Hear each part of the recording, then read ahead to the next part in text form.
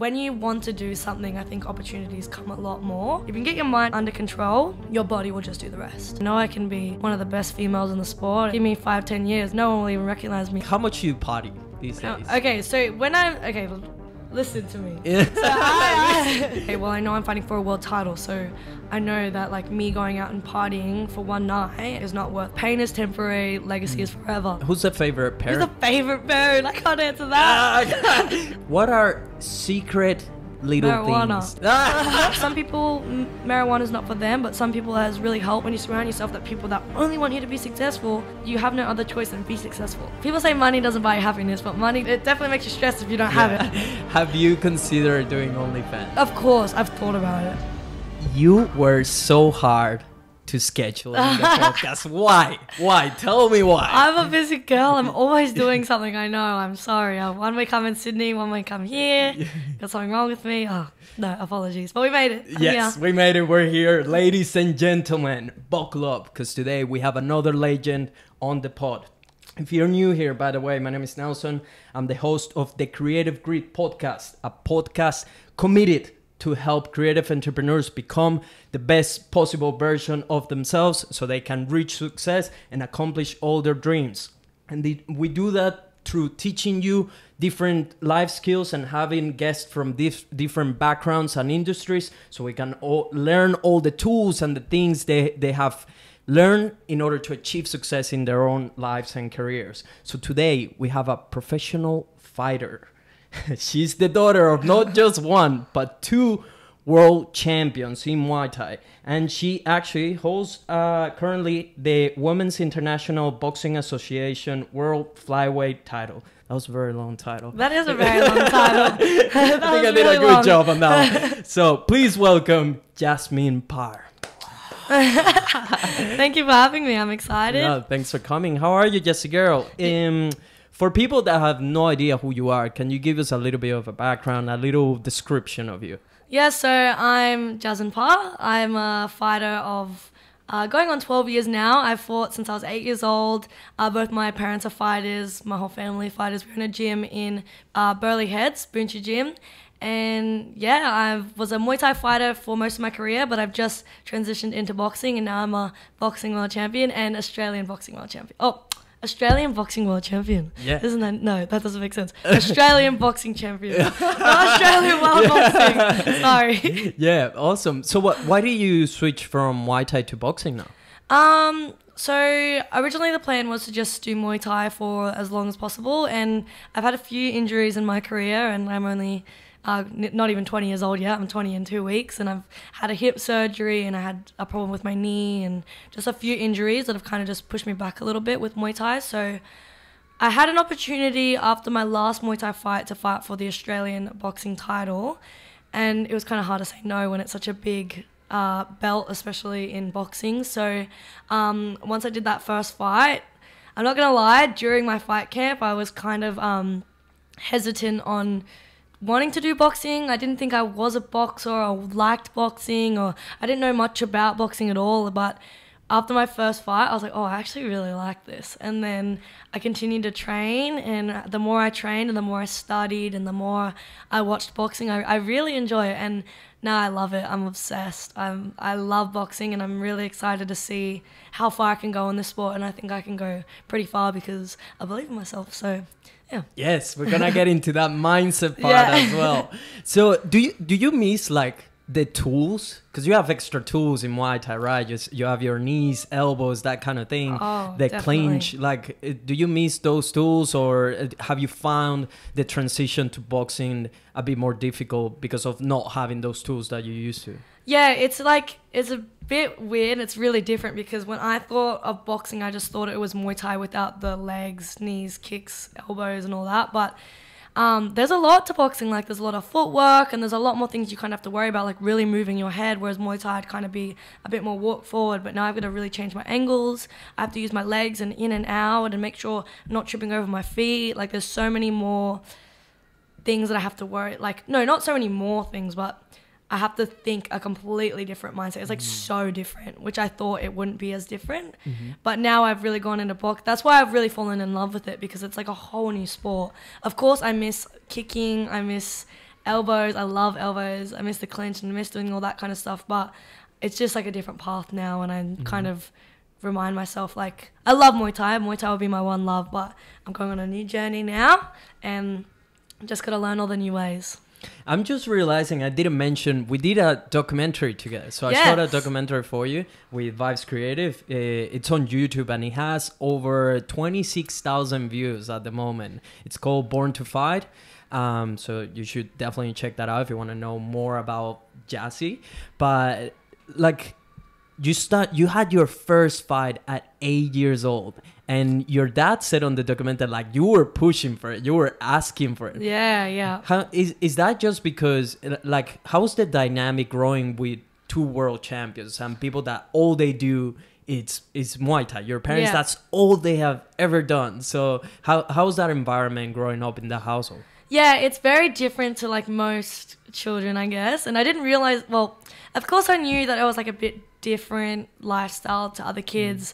But as I've gotten older, I'm like, oh yeah, that is really different. Like most kids didn't go to school and then go straight to the gym every day. Like that was my life. I went to school from 9 to 3 p.m. After 3, Dad picks me up. We get in the car. We go straight to the gym. There's kids class. I normally train.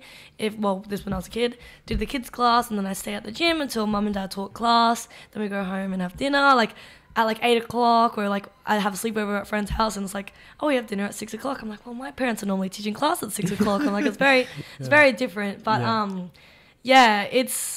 I feel very lucky and very like blessed that was my life. But it was very, very different, and like they never pressured me into training, or they never pressured me into fighting or anything like that. I've always wanted to do it, and when I didn't want to fight, I tried out soccer and I tried out dancing and I tried out other sports, but I never enjoyed it as much as I did martial arts. So I really like figured it out on my own, that this is what I want to do. And it's the same for my little brother. He wasn't training he had a couple fights. I think he had 7 or 8 fights when he was a bit younger, and then he wasn't training for a while. My parents didn't push him, and now he's found his love for jiu-jitsu, and he watches it every day. All his friends do jiu-jitsu.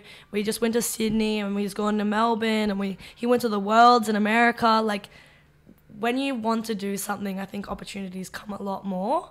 So I think us figuring out for ourselves that this is what we really want to do has really worked out in our advantage.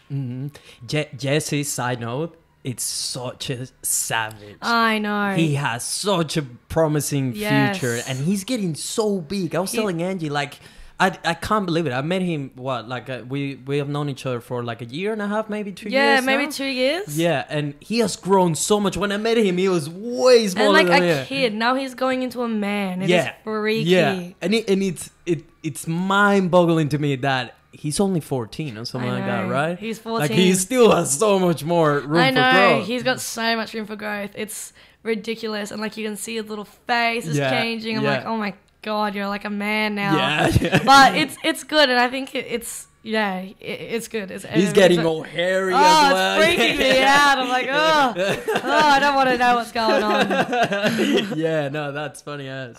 So, who's the favorite parent? Who's the favorite parent? I can't answer that. Come on, tell me here. I won't tell them. You won't tell them, someone else will. No, I do not have a favorite parent. There's no favorite parent. Otherwise, I'd find out about from the other parent.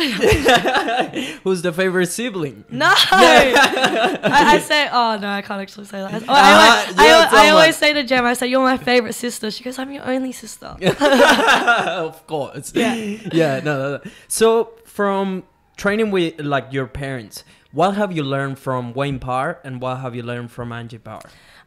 So from my dad, I think I've definitely learned a lot of like more the technical side, like pushing in and using my legs to get in and out, and my power. Whereas my mom, like, I feel like my mom, she teaches me a lot of stuff as well, but I feel like my dad teaches me more like the skills. My mom teaches me like the resilience and the mental strength. Like, my mom pushes me until I break, which is like, when I was younger, I was like, oh my God, I hate training with you. But as I've gotten older, I'm like, okay, this is what I need. I need like the yin and the, it's like a good cop, bad cop. Like, my dad's like, okay, Jazzy, what we're going to do this. Where my mom's like, all right, Jazzy, this is what we're doing. Like, we're doing this. And she's very like firm. Yeah. Where my dad's like, yeah, if you want to do that. Like, he's very nice and very like calm. Yeah. And my mom's nice too, but she's very like, like firm and strict, which is like, I think it's good. I think it's a good balance. Yeah, I've witnessed some of those moments with Gemma as well. Like I can see how she's the one pushing like the mental barrier and the mental boundaries, whereas your dad is like the technicality side of things. Is that correct? Definitely.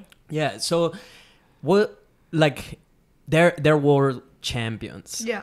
How much pressure do you have to become and get multiple world champion titles? I actually feel like for me getting a lot of world titles, there's not much pressure. I don't think my dad wants me to beat him. my dad's very competitive, and I've said it my whole childhood growing up in interviews and everything. I said, when I get older, I want to have more belts than my dad. I see his face. He's like, oh, more belts than me, really? But I think hopefully, well, one day, I'm only 20. I got my first world title, and hopefully we'll get the ball rolling, and we'll see. We'll see what happens.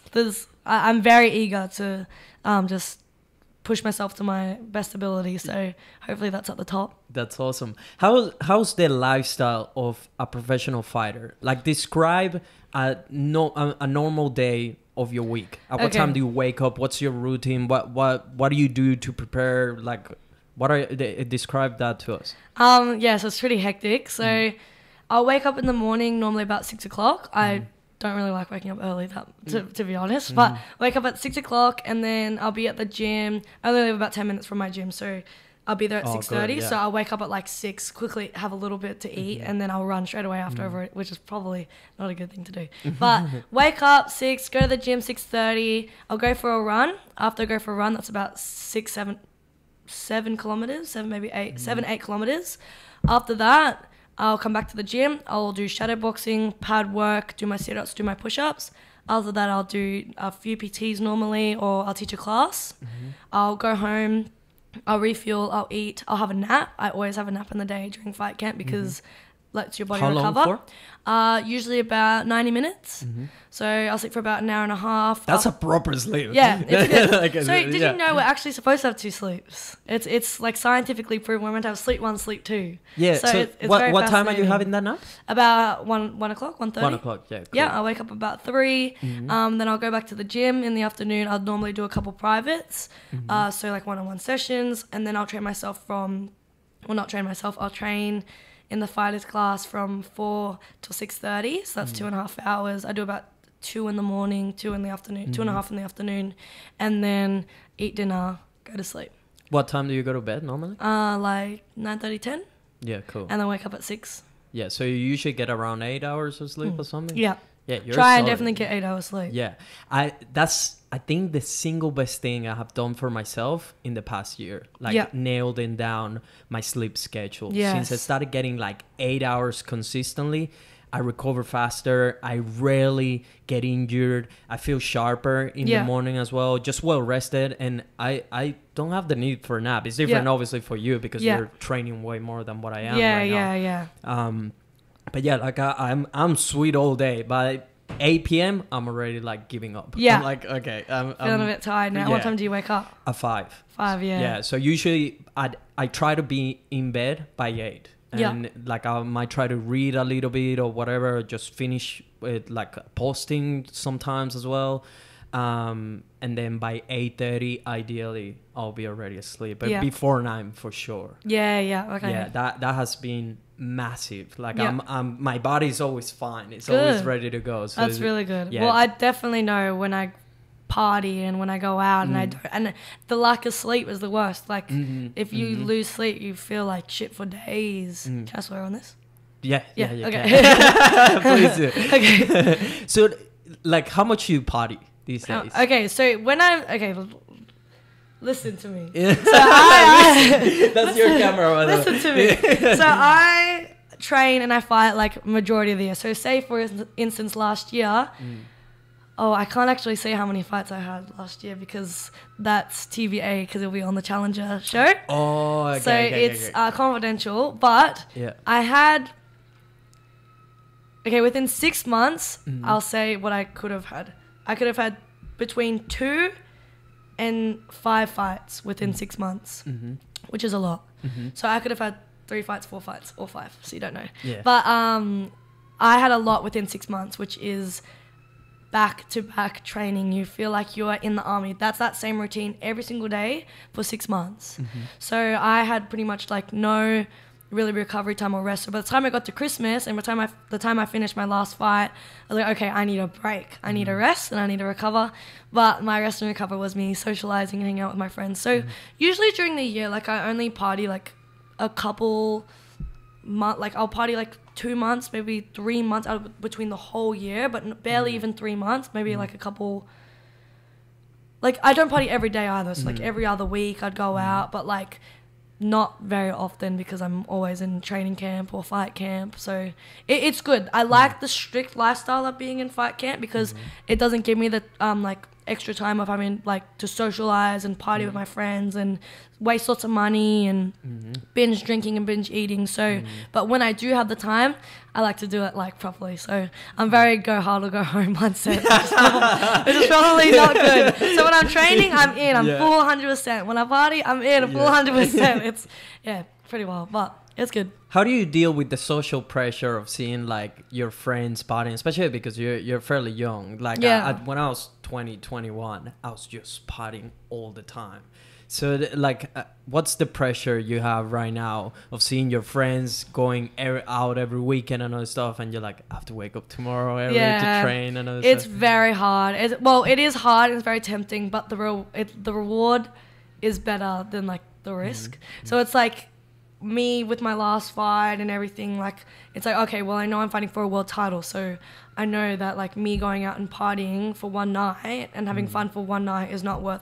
It's like, oh my god, there's a saying and I can't remember what it is, but it's like, oh, pain is temporary, legacy is forever. Like it's definitely worth it, and it doesn't really like bother me that much, but like sometimes of course I'm like, damn it, I want to be where you are. I got mad FOMO, that looks really fun, but look, I've got the world ahead of me and I got time on my side, so it's okay. I know it'll be worth it. Yeah, no, and I think once you make that click of like realizing like, look, this is just a night out. You know, it'll be the same as the other ones. Yeah, they might be a little bit more fun. My friends will make me laugh or whatever, will get drunk, but that's it. Then you go back to life, you know. And I know like how like shit I feel after like being on a night out or something like that. Like you feel so terrible. So like for me to have to train the next day is like nearly impossible. So I definitely don't party like anytime near a fight camp. Otherwise I'll train like shit. Yeah, it's not worth it. Yeah, that's the other thing. You not a chance you will perform. Your routine, everything is out of whack. You're losing sleep. You probably ate some freaking kebab or something dirty. Puking all night. Yeah, like your guts and everything is like, it's just not worth it during fight camp or fight time. So, yeah. What are secret little things that you do that people maybe don't know or underestimate that have made like a massive impact in your fighting career? I'm like, oh god, what can I say here? Marijuana. Seriously? Smoke weed every day. No, no, during a fight camp I won't usually smoke or anything, but I do like edibles and medicinal. I actually have medicinal marijuana. So one of my sponsors, it's called Relief. It's in Coolangatta. And I've seen them actually. I've seen the store, they have a dispensary and you can call your doctor. So I'll actually put the link in my bio in my Instagram because you can find out, like, some people, marijuana is not for them, but some people it has really helped. I know there is a lot of research for people with anxiety, depression, ADHD, PTSD. And for some people it doesn't work. And of course, it's like anything. Life is not a one-size-fits-all. So if it works for you, you can call the doctor, or that's in the link in my bio, and find out if it's worth it for you. But yeah, I definitely think it's great. It helps me go to sleep at night. I don't smoke weed in the day or anything, or smoke excessively, but I like a little bit before I go to bed, and I have a really good sleep, and I think medical marijuana is great. Has it helped you mainly with the sleep, or have you noticed like any other area that has been improved with that? Mainly my sleep. I was getting a lot of anxiety when I just but that revolves obviously around a lot of other things. But I'm not as anxious, and the sleep is like the best thing for me, because like I know if I don't have it, like not that I rely on it or anything, but if I do have it and when I don't, I notice my sleep is a lot better. Like I can sleep on the freaking concrete and have a good sleep, like fine. But if I have a little bit of like marijuana, I do notice a massive change. Yeah, cool.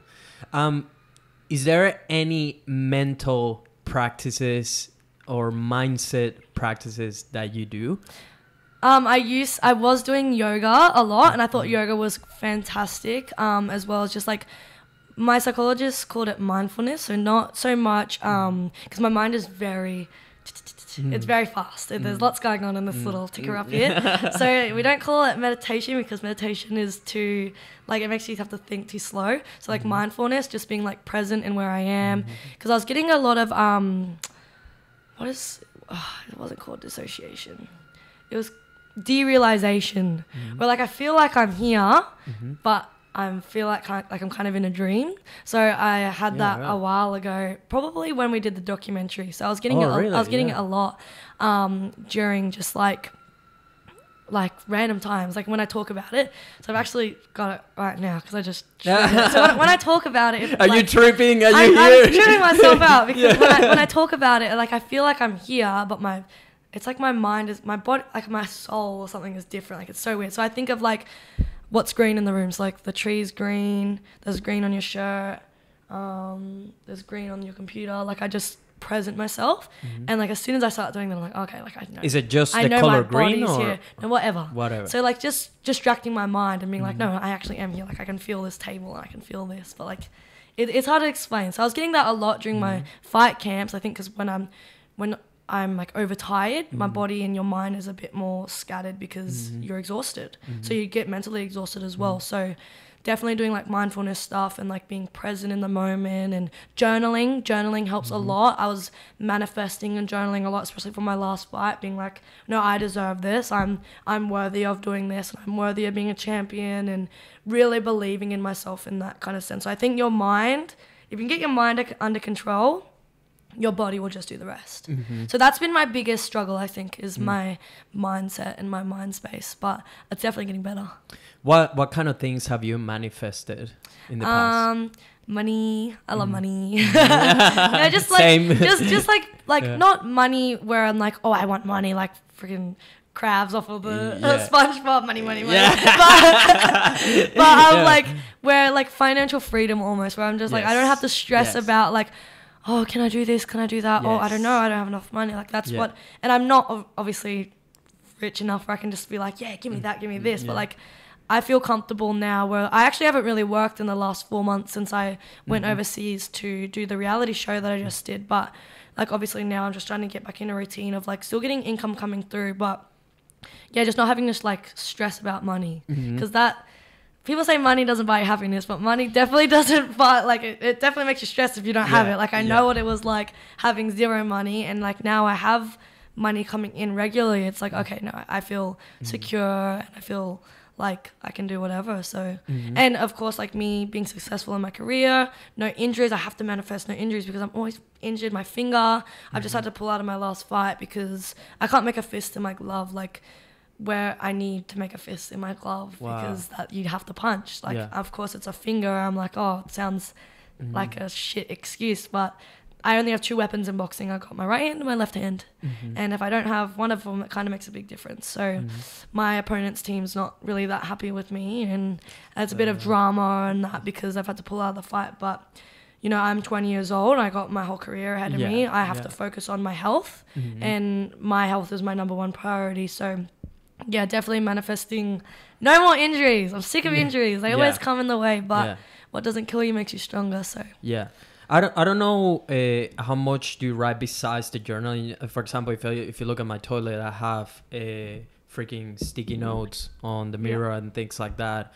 And I try to always do as well before bed, or sometimes in the morning as well, just start reinforcing the ideas in my head of like, I'm strong, I'm unbreakable, I'm gonna be, I did a slight change as well, because I said I will be a millionaire before 35.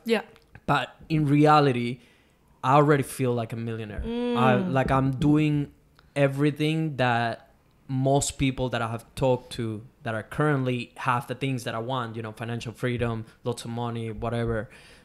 I already have even better habits than some of them. So I'm like, in my head, it's like, I'm already a millionaire. It's just I haven't manifested yet. Yes. In this realm kind of thing. Yeah. I understand exactly what you're saying. And I think that's so true. Like, and being very, like, gratitude, that is a massive thing in my life at the moment. And I've got really good people in my life and I'm very grateful for that. And they're all helping, like, just being grateful for the things that we do have. Like, I have a roof over my head and I have my family and I got good friends and I do have money coming in and I'm eating every day, whatever I want, basically. So yeah, life's good. And I think people really skip over the fact that, like, oh, I need to wake up, work, make money, go home, buy a house, have kids, get married. And it's like, but what's the point? What's the point of, like, working your life away for what when you don't have a life to live? Yeah, that's why I love meeting people like you as well, that they're pursuing exactly what they want to be pursuing and they love the thing they do, because that's the one thing that will make the world a little bit better. Yeah. It's not you being trapped in a job you hate or in a relationship that you're not happy with and you're too scared to leave, or having a group of friends that are all losers. Like, is you sitting down and making a decision of what do you want to do in life, what do you want to get, what do you want out of this floating rock in space, you Seriously. know? And then when you look at it from the bigger picture, I think people don't realize, like, life is whatever you make of it, and life is so simple if you make it simple, but if you make it hard, it's going to be very hard. So yeah, just realizing that, like, you can do whatever you want if you want it. If you want it bad enough, it will happen. Yes, exactly. That's the other thing. Anything is possible. Anything is possible. Like, yes. The minute you make that click and understand that, like, anything is possible, sometimes it's not exactly what you imagine it to be. So maybe, let's say someone wants to be a professional fighter, but they're already 30 or something like that. But still, you can make maybe a YouTube channel out of fighting and just talk about fighting. Yeah. Or maybe you can become the coach of someone that is going to become a world champion. Like, there's always, like, a twisted way. There's always a way, of course. And I, like, it's actually wild. And I'm so glad that I actually have a lot of people like you and myself that are, like, they realize that there's so much more to life and you can do whatever you want, because a majority of the world is so narrow-minded and, like, don't even believe that like this lifestyle is even possible. Like, I can basically do what I want during the day. Like, if I'm not in a fight camp, like, I can do whatever I want, and I'm so blessed that I can live that life. And I'm so, like, happy with myself that I've realized this at such a young age. Like, you don't need to work 9 to 5 and want to freaking, I don't know, like, just get married, have a house, that lifestyle. Like, thinking about that makes me, like, like, but some people are happy with that, and that can be which is fine. That can be what they want to do. But, like, a lot of people that think, like, if I say outside the box, it's just kind of backfired us saying you can do whatever you want. Think outside the box. But yeah, it's so true. Yeah, and the thing is, like, until you get exposure to people that are doing these things, like, until I found that YouTube was a thing, that there were people making a living by making videos and stuff like that. That I always thought that is crazy. Like, when it made click in my head, like, this guy films himself and he's making money out of this. How is that possible? And he's living, like, a awesome lifestyle and all this stuff. And I think I told you, like, I was a dentist. I started dentistry back home, you know, and only because I got put out of that bubble of what everyone was doing the same. Everyone was trapped in the freaking matrix, in the freaking system. The matrix. Yes. You know, like, everyone was trapped in there back home. You know, they're all following what the system around them is telling them to do. Like, you need to get a professional job. You need to become, like, a dentist, doctor, lawyer, engineer. Otherwise, you're nobody. You'll never make enough money, whatever. Like, and suddenly you realize there's people that have $500,000 for a car out there. No doctor is making that amount of money for a car or whatever, you know, like, or no dentist as well. Like, there's people that have managed to escape the system. And when I started to find out, like, how do they do this? Like, how there's people making a living with what they love, and then realizing, like, anyone can do it. Of course. Anyone can do it. If you really love what you do, if you find that thing and just stick to it for a long period of time and work hard. And you know, you will have to sacrifice or compromise in some areas. You can't be partying all the time. You can't be derailing yourself. You can't probably have the group of friends that are all being losers and are all part of the system, because guess what, if you have 5 friends that they're all trapped in there, you'll be the 6th. That's a fact. So I had to cut like my entire circle and just reprogram my brain to what it was possible. And 6 years later, it has paid off. Exactly. And the system doesn't want anyone to know this. This is like, these are the deep secrets of like, you can have a normal life and do whatever you want, but they don't want you to know that. And like, if you follow me on Instagram, you know how open I am about the government. I highly dislike. That's fine. Like, I highly dislike the system, and it's sad because I have to ask if I can talk about this, because they censor when you say these certain words. You're not allowed to say certain words, and if you do, you're in Instagram jail. You're in Facebook jail. Like, they don't want people to know that the world is your oyster. You can do whatever you want, but they don't want people to know that, because it's a system that the government's created. And it's sad. Once you go down the rabbit hole, it's like you can't go back. There's people that definitely like were the architects of that, to keep everyone 100%. Just poor and working for the system and all these things. So like, if you, because there's one thing, it's like the movie Matrix is so good to explain those things. It blew my mind when I saw it, because I saw it not long ago, like maybe 8 months ago or something. Oh wow, like that. So I've never seen it, and when I saw it, I'm like, of course, this is the system. Yes, this is real life. This is not a movie. And you know what's so funny? They make movies out of this, almost like a mockery. It's almost like, this is what we're doing to you, but we're gonna make it a movie, so it seems so like out of touch with reality. That's actually reality. And it makes people like, like as if that would happen. That seems so crazy, but that's literally our life. And you know, one that always it's stuck with me since I watched the movie is that, you know, when Neo gets out of the Matrix and Morpheus is just talking to him about the Matrix and all this stuff, he explains to him that the people that are almost like too attached to the Matrix will fight to defend it. Like, even if you show them like, hey, look, this is where you are.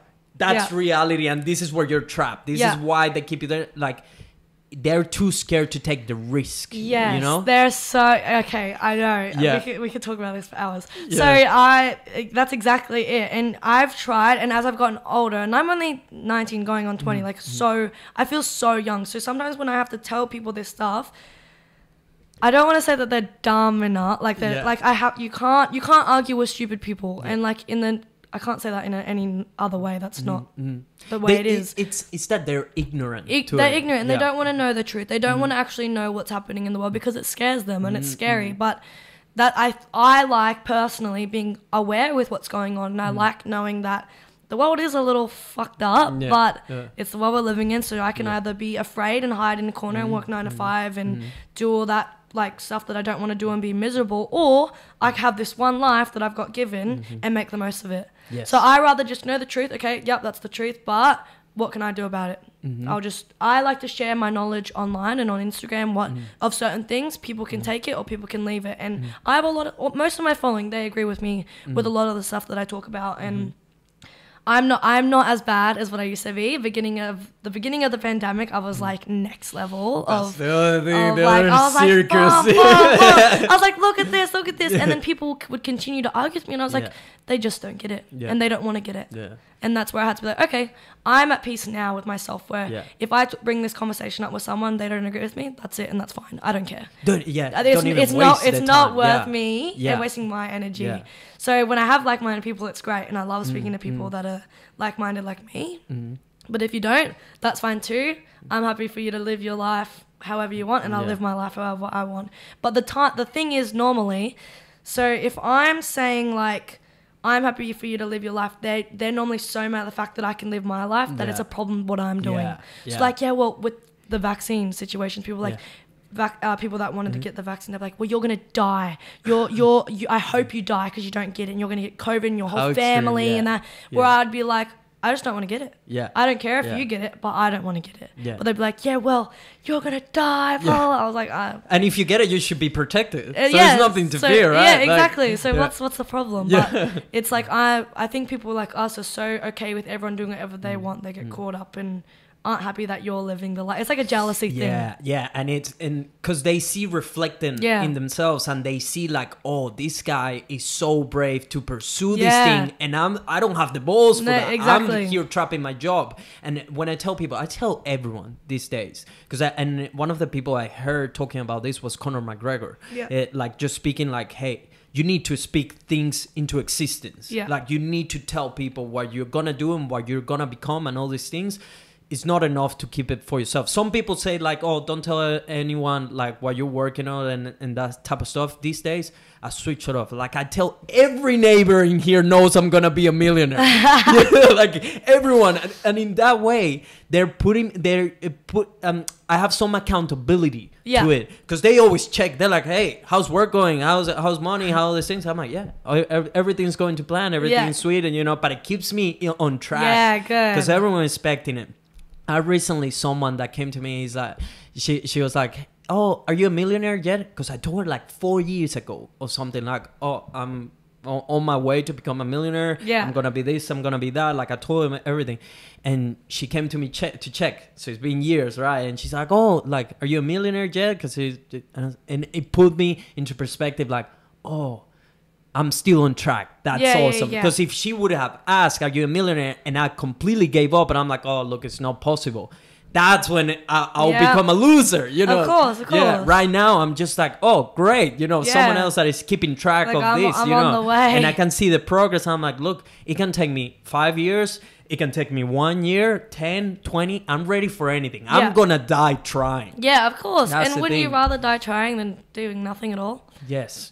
100%. Yeah, that like literally there's no greatest achievement other than like being okay with die trying. Yeah. That in that way, if I die tomorrow, even if it happens tomorrow, and they play the movie of my life, and they're like, hey, this is what you were doing, this is what you accomplished, this is where you were wanted to get, but you didn't get there.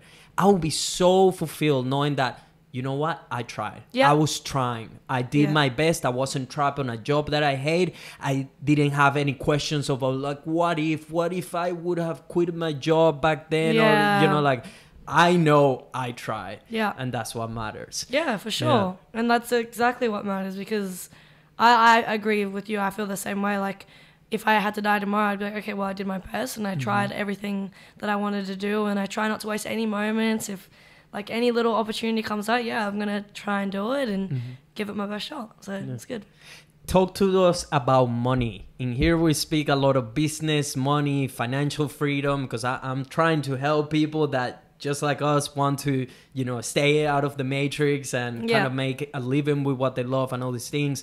There's always I'm always curious to see how are people making money in different industries, what plans do they have, what systems do they have currently. So what are the ways in which you're making money right now? Yeah, so right now I still have shirts for sale from like my fight. I get paid from my fights, like obviously. I fight professionally, I don't fight for free. So my main income is fighting. Normally I was doing training clients. I was doing about 23, 24 clients a week, which is quite a lot, but then it kind of got too much. Yeah. Where now I'm I love training people, but I think I just needed to back off a little bit. And like I said, I haven't worked since before I went overseas. So I haven't done any private sessions for like 4 months now. But I'm very lucky. I got sponsors, so that income comes in monthly because I have people that believe in me. So sponsors, like people are like, oh, sponsorship's a waste of money. Like I don't want to, but it helps me and then it also helps them as well. So like I will try and promote my sponsors' businesses as much as I can, and they believe in me. They believe that I'm going to be successful, and then eventually, give it a couple years, I'll be fighting in Madison Square Garden and I'll be making millions and their freaking logo is going to be on my shirt and on my flag, and I'm helping represent that. It's like, help me help you. So I think having a good support system around you is great. And as an athlete, like we need sponsors to survive. We can't fight every month and be normal. Like it's hard to fight super regularly, especially when you're a professional. So having the belief system, my sponsors, my team, making merch. I was doing my online business, but this is the thing with technology. Well, I can't rely on technology. Sometimes things happen and it falls through. So that is getting rebuilded up, and will get, hopefully in the next 6 months, will be bigger and better than ever. And so what happened with that's the training course? The training, the whole system of the the platform. The platform that they use, they were doing like a reboot. And so there's like 10 different businesses under this one platform that they're using. Does that make sense? Okay. And the whole system is down. And it's been down for like 3 months. So I've refunded all of my clients, and I've like just let everyone go back and do their own thing, and hopefully when it comes back it's just going to be bigger and better than ever. Annoying. It's so frustrating, and I talk about this a lot, like with my mom and my family. Like, we can't rely on technology for everything, because sometimes like they're trying to make our society cashless, and and it's like, no, we need cash. We need what if the ATM machine's broken? What if the card machine's broken? Like, my business is down, so it's like that you got to have other ways around it. So luckily I can train people still in real life. I still have a lot of income coming through, which is great, and I'm surviving like more than fine. But hopefully within the next 6 months it'll be bigger and better than ever. But cool. But I'm staying positive. I feel very optimistic, and I think after this it shouldn't happen again. It really shouldn't happen again. That's so annoying. But that's very frustrating. It's rare that happens, but when it does, it's like luckily you managed to give the money back. And I couldn't just keep. I would never just take money from people and not giving them anything in return. Like, I want this to, like, I want them to trust me. So in the future, if it is a better and like a way better platform, then they can be like, oh, okay, well, I know we can trust her, and hopefully they'll come back. What would you say is the biggest percentage, if you have to organize, like what's the thing that makes you the most money? What's the second? What's the third? Like, what's the order of it? It'd be fights. So fighting, sponsorship, and then working through the gym, and then me just selling merchandise. Is it like the PTs, like not even close to the first one?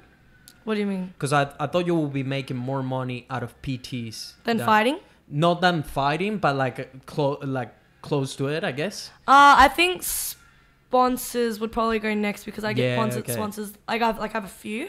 So they all would pay me monthly, and then that comes through, and that's good. Yeah, awesome. When was the first time that you received like a big enough payment, whether from a sponsor or a fight, that you were like, holy shit, this is getting real? Yeah, like, I'd say my first boxing fight, and I wasn't even making that much, but like that's where my eyes like kind of opened up for the boxing world. I'm like, oh my god, this is my first boxing fight, and I'm making like a couple $1,000s. Like, I think I made $4,000 on my first boxing fight, and I'm like, I've never done boxing before, and I've done it for 3 weeks, and I'm making more money than I ever have in my Muay Thai career. So imagine when I had my 10th fight, like I can be making 100,000 plus. I know one girl that's in a big boxing promotion, and she's I think making, from what I heard on the internet, is she's making $80,000 a fight, and she had 5 fights within a year. What's that, like $400,000? Like, it's a lot of money. Not even counting sponsors. Not even counting sponsors, and your platform, like, by then being 100%. Like that's serious money. That's awesome. I can't wait to see her get your 1 million check as well. Yeah, I want that 1 million check. That'll be nice. What are the big goals that you have in mind for the future? Like, what are you hoping to achieve? What do you want? So I definitely want to travel overseas. That's like my number one for my career. I want to go to the States, and I want to fight and just learn boxing skills from where people make the most money. So like America, it's massive. Boxing is massive. So I would love to fight in America, and hopefully fight on some really big promotions. And then there's a few in mind that I'm thinking of, like DAZN is massive, and that's a really good boxing promotion. And I know I just want to be like successful. Like I want to be successful in a sport, and I want to be an inspiration for women, and I want to show that women can really be just as good as the boys, and we can make just as much money as the guys. And I do really think that's very achievable. And yeah, I want to be the best. I want to take over the women's boxing game. I've had 3 boxing fights, and I just want to get bigger and stronger. And I definitely think it's possible, and hopefully one day undisputed. And yeah, we'll see. Are you fully committed now with boxing? Like, has all the vision changed to just boxing, Yeah. or are you hoping to do MMA? Yeah, just boxing, because I was doing Muay Thai and that, and like just kept getting injured and stuff. And of course, injury is gonna come wherever I go. But I just end the injury side, and then like if I get injured in boxing, I can be still making millions. Whereas like I get injured in Muay Thai, I'm making like 100 grand. Yeah. Like the most. Like Yeah. what's better? And it's like, more risk as well. Yeah. So just like thinking about like a real career and like a real lifestyle, boxing is definitely it's way more like more motivating and really achievable. I know I can do it. I know I can be one of the best females in the sport, and we'll see. Give me 5-10 years, and I think it's good. No one will even recognize me. Like it's gonna be cool. I'm excited. This came up in the conversation with your mom, but I was like, no, I want to ask her. What the boxing? Not this. Okay. Have you considered doing OnlyFans? Oh my god! And what did she say? Not gonna say. You have to go listen. I consider doing that. People ask me every day, and you know, it actually kills me because I get punched in the face for a living, and that shit hurts. Like it hurts. And then you see these people like that Cash Me Outside girl. She did an OnlyFans. Within the first hour, I think she made $7 million. Yeah, it's ridiculous. Like, yeah.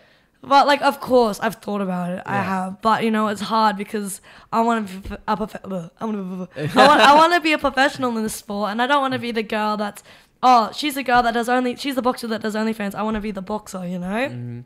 So it's hard, but it's also hard when you see all these people just making bank. I'm like, but is that the easy way out? Like, that's where I'm like, is that just the easier way out? And then I'm like, okay, I've got all this money, but like, what did I do where I'm working towards something to make the money? Oh, it's so hard. Yeah, that's what I mean. Because like looking at it, I'm like, fuck, you can make so much money so quickly. Like, I know. Because like I'm guessing also the percentage of dudes following you, it's like ridiculous. People message me multiple people message me for it. every single day. Yeah. OnlyFans. I'm like, it's so tempting. Yeah. I've asked my mom, and she's like, give yourself a couple of years. If you're not successful, that's your last. That can be your last result. But then I see like some like inspiring women like Ebony Bridges, for say, like she's an amazing boxer, and she can throw hands, but she's also making bank from OnlyFans, and good on her. I don't like judge anyone that does OnlyFans, and I won't judge anyone that sells feet pictures or sells whatever they gotta do. Like women making money. Have you sold pictures of your feet? No, but people that like, you know, people make their way and making money, and they can get really successful from it. If that's the way you're gonna do it, then good on you. Do you have many friends that do OnlyFans? No, I actually don't. I was thinking in my head I do. I think I just follow lots of people that do. Yeah, because I was like, have you had a friend that told you like Jazzy, just do it? Well, actually, I do know one girl. So a friend of a friend, her friend was trying to get like an apartment and stuff, and the people wouldn't approve her, and she had to go. She tried again because the people wouldn't approve her, because people say there's not a stigma. There's no is stigma. Is that the right word? People say there's not a stigma if you do OnlyFans or if you're a stripper or whatever. But there's definitely like I don't find any judgment in it. I think do whatever the hell you want, make money. But like, I think that people still do judge a lot of people for doing OnlyFans and like adult content. But yeah, I think it's way more accepted. I think it's 100%. Like, it's so normal. These I've days, met a lot of people. These days, it's wet. But like, for this girl, for instance, she couldn't get an apartment because they were like, no, we've looked who you are and we don't want that in our building. We're a family. We're a family at hotels or whatever it was, and she struggled finding a home. I'm like, well, that's ridiculous because like it's so normal, but I don't know. Because like on one hand, I guess from what you're saying, it's like you become a world champion, but just earning kind of like your way through it and going through all the journey of not having the money and figuring the ways to make money. But You also have like a little shortcut in there if you really I want it. know, it's so tempting. And I'm like, oh my God, people like literally will pay for anything. It's so silly. Do you think your parents will get mad at you if you do it? I think my dad would be like, oh my God, what the hell? But like, you know, even like some of the OnlyFans, like they don't even post something that explicit and they're still making like... There's girls... Like if I was to do OnlyFans, I wouldn't be doing like hardcore nothing. Like, like it would probably, like, you know, it'd probably maybe lingerie or something like that. But like... That's too, plain. Like exactly, but people make money from that. People make so much money. Like go on most of the girls' OnlyFans, they're not doing all of like the real hardcore stuff. But like, of course, that is that big percentage. That like it's like I feel like it's 50-50. Maybe less than. I have never paid for an OnlyFans or anything similar to that, and I think you have to be such a fucking loser to be doing that. Like honestly, as a man, you're a fucking loser if you're paying to see a girl like. I was just gonna say, I'm gonna be like people. No, okay, boys, not men. I'm not. This man as well. You're not considered a man. I'm sorry. Yeah, the boys, not men. I say this a lot when I talk about like me with like arguing with guys and stuff and guys being stupid. I don't think men are stupid. I think we need men. Like men are everything in this world. But boys, boys are so stupid. Boys are so dumb. And I was gonna say, boys will pay for anything. Yeah, they will literally. No. Oh shit, sorry. Yeah, they will. They'll pay for anything. No, like honestly, if you're paying for that type of content, like you're fucking stupid. Seriously, how little respect you have for yourself that you have to go and pay to see whoever girl, like whatever, either naked or in lingerie. But like honestly, it's how can you not get that? Like just go and get it for yourself outside. Like and even porn like. I think that's something that every man at some stage has to deal with, like like a season of addiction to it and stuff. And now I look at it, I'm like, man, how fucking loser you have to be just jerking off on your chair in there, with, you know, like on your screen. Like imagine next time you're gonna do it, just picture yourself doing it. Imagine if you were just there witnessing what's happening. Yeah. Like you look like a loser. It's so odd. This world is so odd. But you just kind of have to accept it. And you're like, there's some losers in this world. There's some losers, but there's a lot of winners. Or kind of. Maybe 50-50 again. Do you even reply to those messages? Like, like dudes just saying like, hey, would you do this? Or would you, I guess you get like, PayPal stuff like no I think I've been like I kind of just section it out. Instagram does a thing now as well. It folders out like inappropriate messages. Does it? So I'll have like my normal private, what is it called, message request, DMs. So I'll have like the message request and then I'll have hidden message requests, and it's like filters it out. Check actually, because you might miss some naughty messages, because I was like going through, but it filters it wrong, because I have people asking me for shirts and stuff like that, and I'm like, oh my God, I didn't see this. But Instagram's pretty good. It like filters most of those people out, but I see them. I do see them. You weirdos. You say some weird shit. How much is your Instagram account growing with every fight you have? Because I notice every time you have a fight, like it just gets boosted a bunch of followers. Since I went overseas, like for the reality show, and my followers gone up heaps of over 100,000 now, which is super cool. My engagement is like plus 1 million, which is really cool. So that's awesome. That's really cool. But if 1 million, why just follow me? Just if you're looking at it, just follow me. Just support the girl here. Come on. What has been the best experience you have had so far with fighting? I think like the coolest experience you have had. I've got to say the reality show. Like it was freaking traumatic almost. It was really intense, and like ask any intense. I want to make a podcast with all of us that were on the competition. We weren't allowed to say show on the competition, and do everyone's thoughts and experiences, because it was fucking insane. But what do you mean by insane? Like we were in a bamboo hut for 7-8 weeks, and we weren't allowed to leave unless we were going for a run. The only place we got to go was to the fight, and we weren't allowed our phones. We weren't allowed to contact our families. Our food was horrible. We got literally given takeaway plastic boxes that had like this dry as rice, and it was disgusting. So the food was torture. The training was just wild. I had to live in a room. Like, living with the girls was fine. Like, I lived with, it was 6 girls, 6 guys. We sectioned it off in like boys' room, girls' room.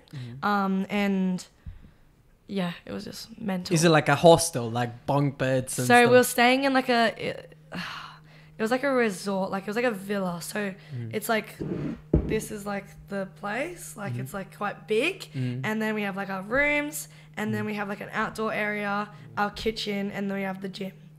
So everything was there, but we weren't allowed to get like outside food. We weren't allowed to leave. Like, if we wanted to like get supplies and that, we had like a little PA that would follow us around, and then we had to do 2-hour interviews every day, or like an hour and a half interviews every day. So we'd like live a day, do interviews, train, eat, sleep, repeat. Like, I was having like 3-hour naps because it was like just nothing to do. Well, there was nothing really to do other than sleep, eat, and train. Yeah, right. Do you had a good experience with? But I had a good fighters? experience. I made really good friends with everyone on the cast. It was a once in a lifetime thing that like I'm so blessed that I had and I went through. But I'm like, would I do it again? Oh, you wouldn't do it again. I don't know. It was just wild. Maybe if the opportunity came up, I was like, but during it was like, this is insane. So was would you say the experience was cool just because of the people you got to meet? The experience was very cool, and like I'm so grateful I went through it all. But yeah, it was wild. But also, like, we were on an island, like we were literally in the jungle, and like when we went for our runs, there was monkeys. I got chased by monkeys. I'm not even lying. Like I have videos, and like we would running, and then there was like this family. There was like literally, I kid you not, maybe 20 monkeys, one side and then one side. And like when they have their babies, they're really like aggressive. They're really aggressive. Protective. So me and my girlfriend, we had to run straight through the middle of the 2 monkeys, or like 20 monkeys, the 2 sides of monkeys. It was like I don't know how to explain. Like, we had to go through them, and like we went through. Then all we hear is like this monkey like charging behind us. It's got its mouth wide open. Don't make you sprint. I have never ran so fast in my entire life. It was so scary. I thought I was going to die and get ripped apart by a monkey. But I do miss the monkeys. I do miss them. They were so cute. They were so cute. Well, how would you define success? How would I define success? Maybe like success in myself, like being like, it doesn't have to be millions of dollars, and it doesn't have to be just like achieving all the things that I want to achieve, like knowing that I pushed myself to my best ability, and like I know that I didn't give up. I think that's success, and me being happy within myself, like not relying on other people for my happiness. And I think like definitely being happy is being like successful, because I think like but I don't know how to explain it. It's so hard. Because finding like happiness like in yourself is like a lot harder than I thought it was.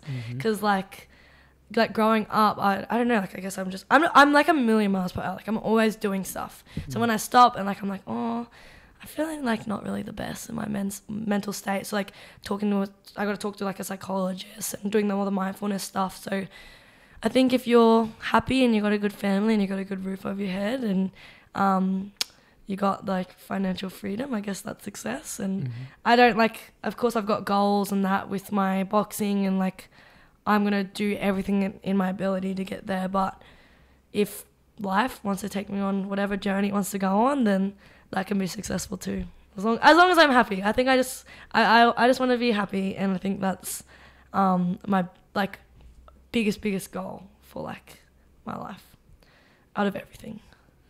I remember your dad saying in the documentary, I asked him like, do you think, it was kind of in the lines of like, do you think she'll make it to a highest level and all this stuff? And he says something like, as long as she doesn't get distracted by stinky boys. Like, have you had those distractions? Are you fully on your own? Like, what's that side of Jazzy, like relationship wise? Well, I was in a relationship for like nearly 3 years, and that was great, like during, and I had a really good support like we very much supported each other during the relationship and that.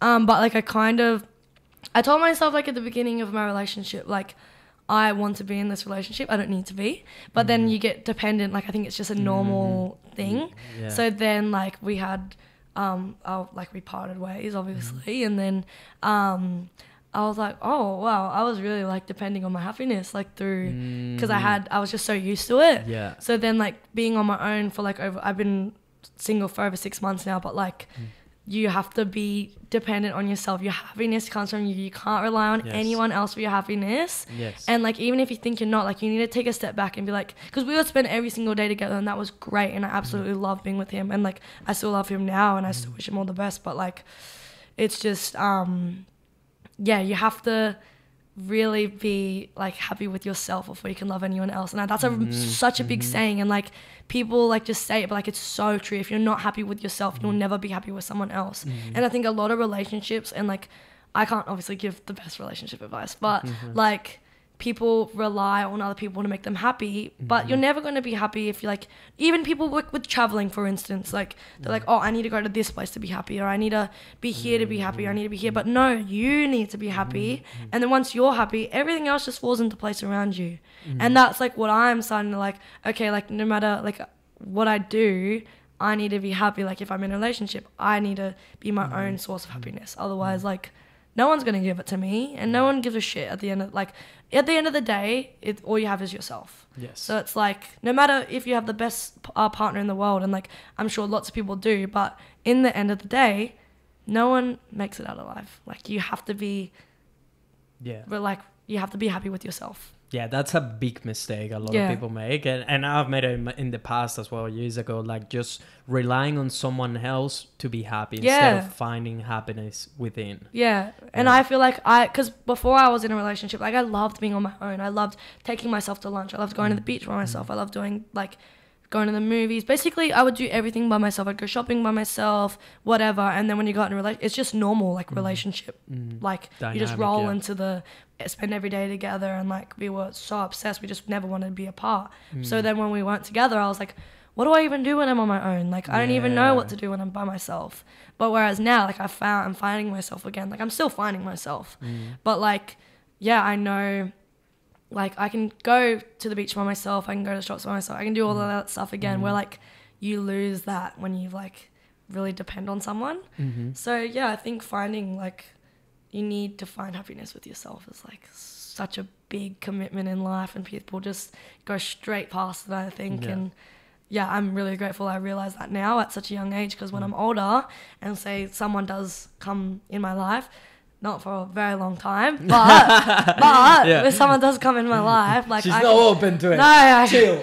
No chill. relationships. Stop. It's like so, and I think now like everything happens for a reason. And during when our breakup, I was like, oh my god, my life is over. What am I gonna do? But like now I'm like, okay, like this is a blessing in disguise. I can focus on myself. If I want to go to America tomorrow, like I could book a flight and just go. Like, and of course, like when I was in a relationship, it wasn't like you can't do this, you can't do that, but of course you have to like talk with your partner and be like, this is my plan, this is what I'm gonna do. Whereas now I'm like, you know what, fuck it, I'm doing this. I can be spontaneous, I can do whatever I want, and I need that in my career, because I'm like, if I get a flight opportunity in America, but they want me there for 3 months before to do a training camp, like whatever it is, whatever the opportunity, I can take that if I want to. Like I can be spontaneous. And don't even think about it. Like I can just think purely of myself, and I'm really enjoying finding myself and finding my own happiness and finding all these new opportunities, and like it's such a different world, but it's cool. I really like it.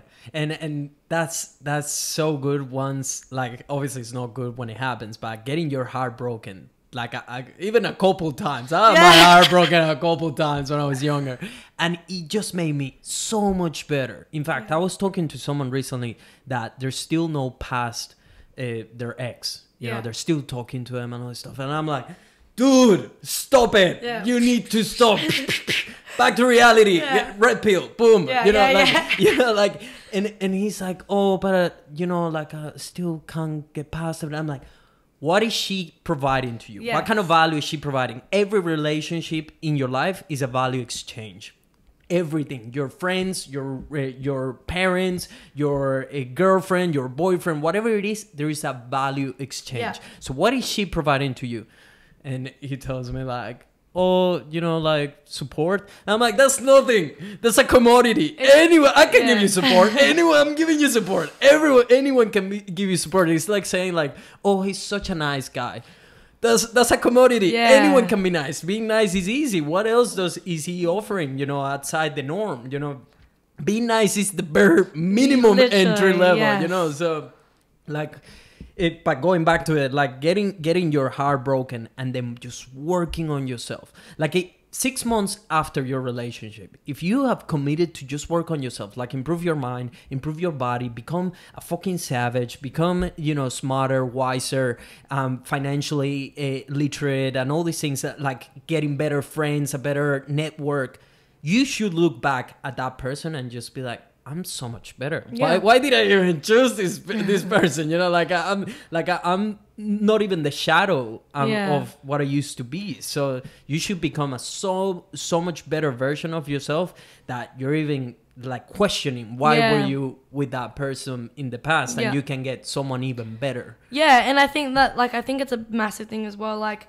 it's not necessarily that it was wrong, but like, it's like life just wants to show you things like what to be and like what not to be. So when there was a lot of things that I took out of it, and like I wouldn't be where I am today like without him. Like I know that I'm strong, and I know like I can be independent, and there's so many things that I take out of that. So yeah, I think life works in its really weird ways, and sometimes the universe just like throws a lot of curveballs in there, but that's what makes it's like the butterfly effect. Like without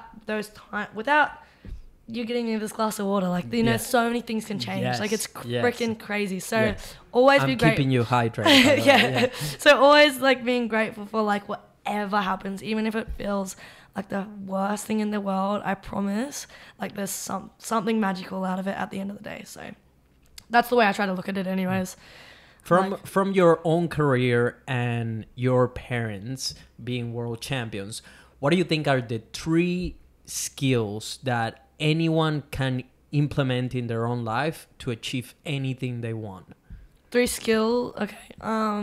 That you're even like using these days in your own personal life to get the stuff that you want to get in the future. Yeah, I think definitely one, the manifesting thing, and like journaling every day. Like when you journal every day, you're like putting it out there that this is what you want to do. Like even if it's something tiny, like drink 8 liters of water today. Oh, is that a lot? I don't know. Is that a lot of water? Like having like tiny little goals can make such a big difference, because it's like, it's better than doing, like, you're doing something over nothing. So I think journaling, manifesting, keeping your health a priority by just, getting like 8 hours of sleep, and like putting your well-being first, other than like the outside noises and like people being like, oh, let's go party, this, do that, spend money, and just kind of making sure you have time for yourself. I think people forget to like recharge their own selves. Like, there was a good thing I read on the internet the other day, and it was like, you wouldn't let your phone die, like get to 10%, so why would you let your brain get to 10%? Like, that's taking care of yourself first. So journaling, like manifesting, taking care of your health and well-being, and surrounding yourself like with good people.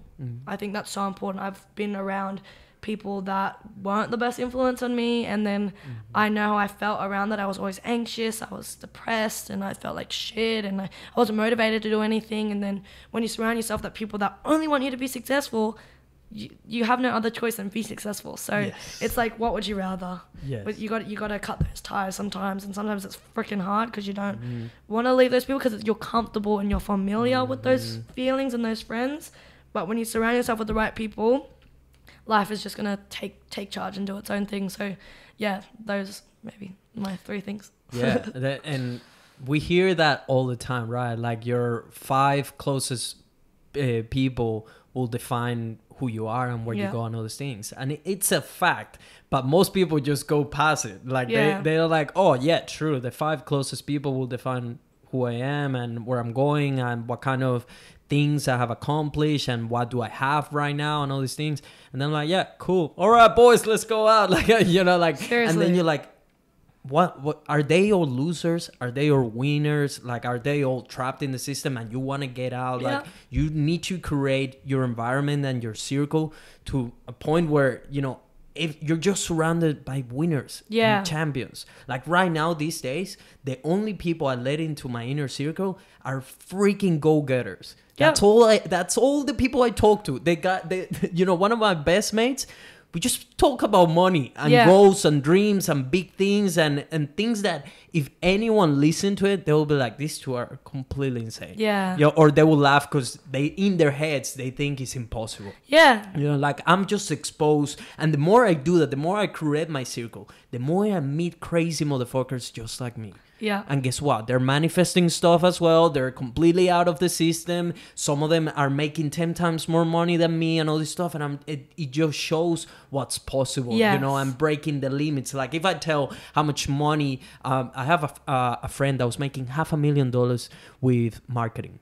You know, if you tell that to a freaking engineer that's making maybe 150 or 200 or something and he's not getting taxed. That's the other thing, because he has systems and he moved to a country where he's not taxed and all this stuff. And you tell that to the poor engineer or the dentist that is getting taxed, you know, like 50% or whatever it is at that stage. You know, they're like, how? They'll think like this, that's not possible. They didn't study my thing. You Exactly. know? That's impossible. Because he learned everything by himself as well. Yeah. Like everything is online skills.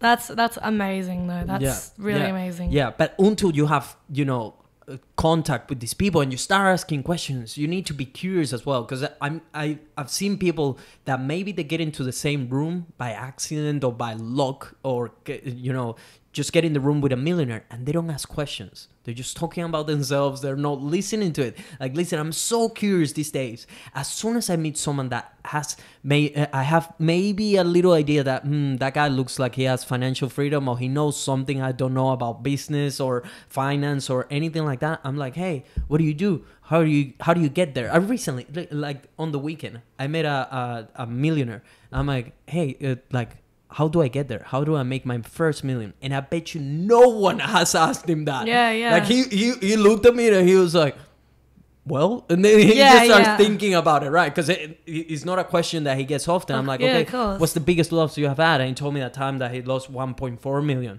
And, you know, I'm like, just learning and gathering information so it doesn't happen to me. Yes, and also I can implement all this stuff to get to a similar position that he's in. So definitely create your circle and be curious. Just talk to people, ask questions, because the more you ask, the more you will find out. You can't find something that you're not looking for. Yeah. You know, or even if you think it's impossible, if you're not, you can't. I was talking to this to a friend about this. Like, you can't become what you don't think about. So if you're not thinking that you can become a millionaire, you will never become a millionaire, because it's not even possible in your head. It's not even the idea, you know, it's not even in your brain that's possible. So you will never become one. Yeah. You have to changing those little things of like, oh, you know what?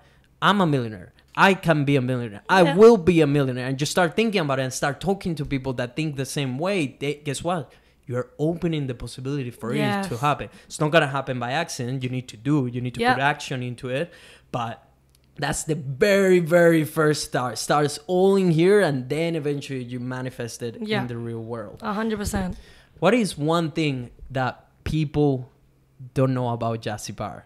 Oh, gosh. One thing that you, like, nobody knows, or maybe people will never imagine that about you. Oh my god, I don't even know. I always, when people ask me something they don't know, I'm like, that I love to eat, but I think everyone knows that now. That was like kind of like my secret, but now I'm putting it so out there online, like, but I love eating out and I love spending money. That's why I like to, that's why I need to be rich. That's why I need to focus and be on the right track, because I love I want to be a professional mukbanger. If I'm not, but see, do I really want to? Because if I really want to, well, I would have done it by now. But like in my head, I'm like, I just love eating, and I love watching those. I love watching mukbangs. I love watching people eat. It's so satisfying. Wait, it's even on your Instagram bio. I put it in my Instagram. That's how I noticed. I put food. I was like, I have to put it in there because I want to make it's like fighting and then also like food Yeah. vlogs and stuff like that. Like that's I'm trying to separate it a little bit. I don't know. We'll see. I'm trying to post TikToks too. TikToks is, I guess, the new thing. So I'm trying to post on TikTok and do little vlogs and stuff just when I'm away. I can't maintain it every day. It's hard when I'm training and focused on the fight. It's like hard to. I got like more focused things I have to focus on. So, but it's good. I guess that's something people.